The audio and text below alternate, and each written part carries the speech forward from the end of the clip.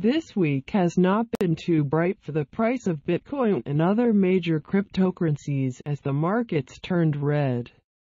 The price of Bitcoin started falling from around $7,600 to a low of just over $6,500 at press time. Although this fall is not as dramatic as some others in the history of the volatile cryptocurrency, the general sentiment around the market has been negative for most of 2018. Still, Bitcoin is a volatile asset with its ups and downs still coming.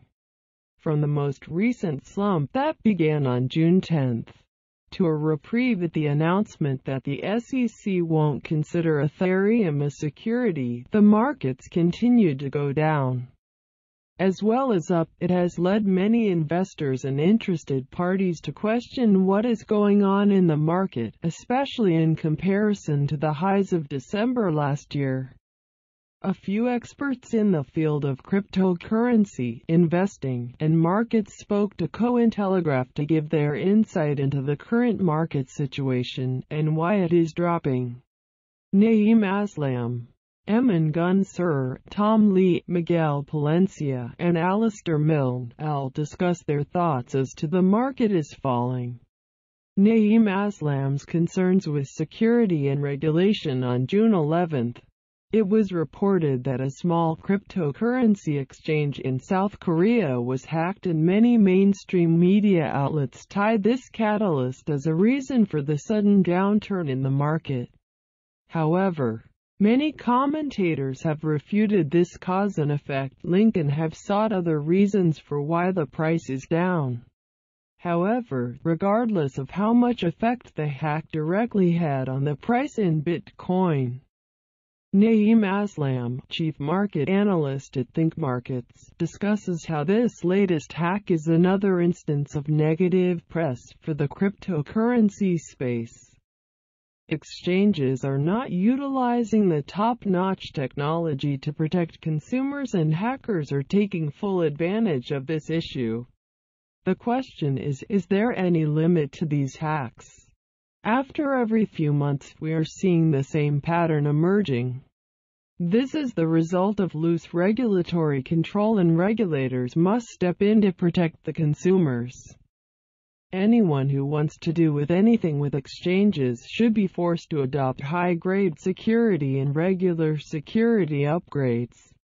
The effect of these hacks adds a far bigger element of risk to investing in cryptocurrencies, and for the new market of traditional investors, and this is a big turnoff. Traditional investors would look for riskier assets when the bull market is in full throttle, and investors run for the hills when bears are in town. However, smart investors use a slightly different approach. They move their funds from riskier assets to those where they can seek safety. For instance, in a bull market, sectors such as financial, tech, and energy are the most favorite sectors. When the market starts to fall off the cliff, portfolio managers and hedge funds start to favor sectors such as consumer staples. They seek stocks with better dividend yield because even though the general trend in the market could be to the downside, they still get a better yield relative to the overall market. Emin Gun Sir looks at a crackdown on manipulation. One of the bigger news stories to come out on this week that has also been tied to the downturn of the market is that research indicates Tether and Bitfinex were at the center of price manipulation, which led to December's high of nearly $20,000. Emin Gun Sir, associate professor at Cornell University, looks not only at this news, but also at the fact that there is a law enforcement crackdown coming on price manipulators as a reason as to why the market is down. He also explains how the cryptocurrency market has not decoupled yet, which only adds to a bigger sentiment of negativity.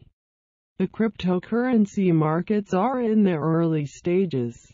We know this from the fact that the coins still have not decoupled. They all move in unison, regardless of the merits of one project over another. This indicates that systemic risks to the area dominate all other concerns, he told Cointelegraph. The current downturn is motivated by one such perceived risk: the law enforcement action on exchanges and their effort to put a stop to price manipulation.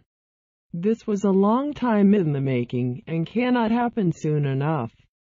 I suspect that the law enforcement action will be modest in scope and will bring much-needed clarity and positivity to markets. While this investigation into price manipulation may be having a negative effect on Bitcoin's current price, it can only be viewed as positive. And for Gun Sir, it cannot happen soon enough. The fact is that these technologies are poised to transform the way we do business. They should not need market manipulation to sustain their value. I'm looking forward to a decoupled world where markets are able to evaluate each coin on its own merits. 3 reasons from Tom Lee.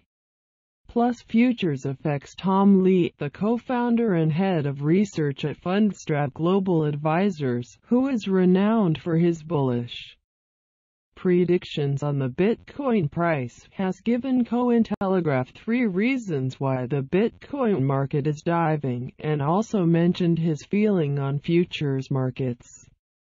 I think there are several factors why cryptos are falling. 1. We had a parabolic move at the end of last year. So there is a period of consolidation and price adjustment that is taking place. I also think bigger factors this year have been a lot of government actions that have been taken this year that have scared crypto investors. Probably the most notable is the actions taken by the U.S. regulators, like the SEC taking action against ICOs. Lastly, the pace of institutional investor participation in this space has been taking longer than expected. And I think part of that has to do with the slowness of getting some of the on-ramps established. Lee also told Bloomberg that he feels that the expiration of Bitcoin futures contracts has a part to play in the most recent decline in Bitcoin price. He explains this further to Cointelegraph by saying that these volatile movements from futures will not persist indefinitely. Futures markets. In normal liquid markets where there is broad participation, don't have an effect on the underlie. The futures itself is adding liquidity, or attracting liquidity, because institutions can use it. Leah explained, in crypto right now, the market has a supply-demand problem, because mining rewards, coupled with tax selling and other factors, have caused more supply versus demand for crypto. The futures markets have been subject to some potential manipulation. I don't think it will be the case in a few years from now. But even though the futures markets at the moment are only 100 million or so contracts, it is enough to affect Bitcoin price. Miguel Palencia's position on whales. For Miguel Palencia, Chief Information Officer at Qtum, which currently ranked 20th in terms of market cap, this current low has a lot to do with the decentralized nature of cryptocurrencies, which are still expanding and distributing. He talked to Cointelegraph of the effect that whales are having on moving the price around, but also makes mention of how these types of players in a relatively small and new market are also helping the ecosystem stay alive. Bitcoin, like other assets and technologies, goes through cycles that affect its use, which is often correlated with the asset price. What we see here is that the cycle was accelerated by situations which can be solved by fully decentralized operations. Eventually, When the blockchain ecosystem becomes fully decentralized and not controlled by big stakeholders and whales, it will be bringing back trust into the markets, and we can see the markets climbing again. On the other hand, these market movers and shakers, supported by true Bitcoin believers, will not let Bitcoin reach zero. It is a double-edged sword then, according to Palencia. Whales must surely have a part to play in this supposed market manipulation, but they are also a driving force in keeping the market afloat with their own investment. Alistair Milne's view on rapid slowdown. Alistair Milne, CIO of Altana Digital Currency Fund and founder of CoinTrader, is examining the entire year's performance and putting that December rally into perspective. The markets may well be down compared to the highs of $20,000, but $6,000 or $7,000 per BTC is still pretty good.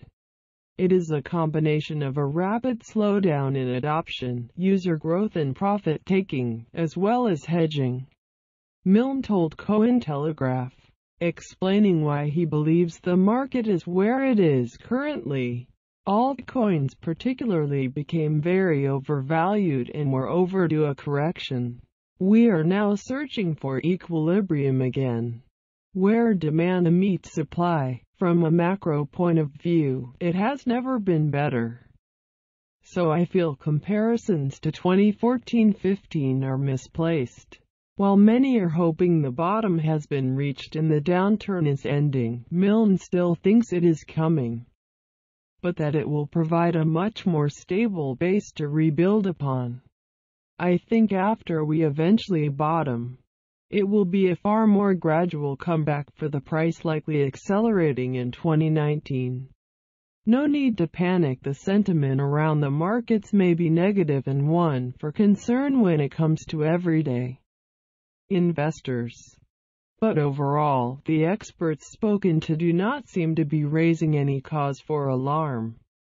Gunser is calling for more regulation and policing to try and stamp out the perceived market manipulation.